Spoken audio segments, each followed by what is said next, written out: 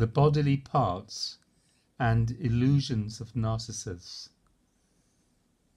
The political, cultural, and psychological boundaries between East and West are rapidly disappearing. Man needs a new understanding and vision of life that will clarify the dissonant persuasions of the times and enable him to live creatively and wholly, free of both personal and cultural conflicts.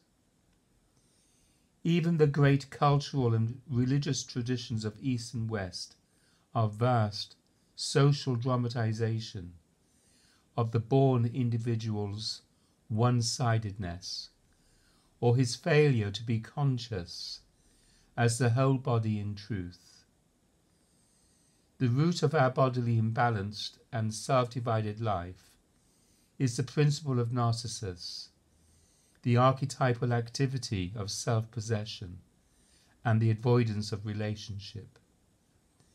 All human beings who have ever lived, Eastern or Western, spiritual or worldly, are committed to forms of narcissism, with the exception of the rarest few.